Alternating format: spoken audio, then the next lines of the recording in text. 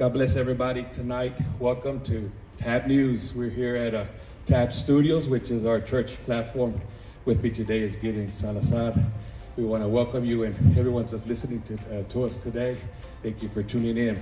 Gideon, you helped us out last Wednesday with our Bible study. Man, I was able to chime in, catch a little bit of it. I was checking you out in some of the other videos, but thank you so much for taking time to minister to our group and for our English Bible study. Give us a couple of words, give us a greetings, and also a little bit of what God put in your heart for that evening. Well, it was a pleasure to be able to minister in that way. You know, it's the first time that we had to sit in our couch and do a Facebook Live and share the Word of God with you all. But, you know, right now we're in a time where we're doing things that are unprecedented and we're doing things that are out of the norm. But, you know, in the time when we can feel like we need to be isolated, we need to also find a place where we can have community. And so I think I wanted to bring a word that really focused on, one, that faith was greater than our fear. Yes. And having faith in Christ can counterbalance any kind of crisis that we might be going through. And so I wanted to share that. And I had the great opportunity to be alongside my lovely wife while I was doing that. And so awesome. It was such a joy to do that. Thank you. You did an awesome job. It's good to see also the team dynamic.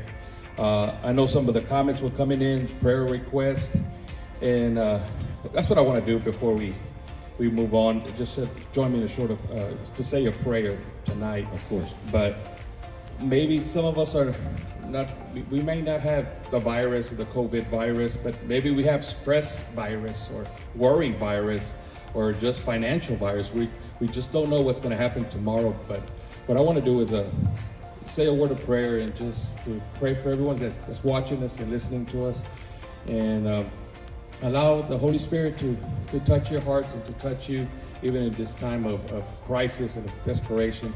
We believe that God's still in control. And Gideon would also, after I pray, and invite everyone to join us next week also for next week's Bible study also. I'll do that. Father, we thank you for this time, and we come before you today, and I join my faith with Gideon and those that are watching. Lord, we trust you in this time of crisis. We come to you. Maybe some are wondering and worrying what's going to happen tomorrow. And Lord, we all feel that, but we trust you. And today we pray that you, just as you calm the storm, you calm today our fears, our nerves, even the anxiety that many are feeling. Let us rest in your promises, in your word. Let us rest, Lord, in your peace, Lord, that you're in control of everything. In Jesus' name we pray. Amen. Amen. And, you know, we're always encouraged by the Lord, just reminded by the Word of God. It says, do not fear, for I am with you. And I hope you all join us next Wednesday night for our English Bible study. I'm looking forward to the Word myself, and I don't know if I'm going to be giving the Word, somebody else is going to be giving the Word, but somebody else. Okay, so they already had enough of me. Yeah, somebody will. But we just want to invite you just to join us, be with us as we tune in, bring your prayer requests, and just get ready just to hit all the likes, hit all the loves and things like that. God's going to bring a word.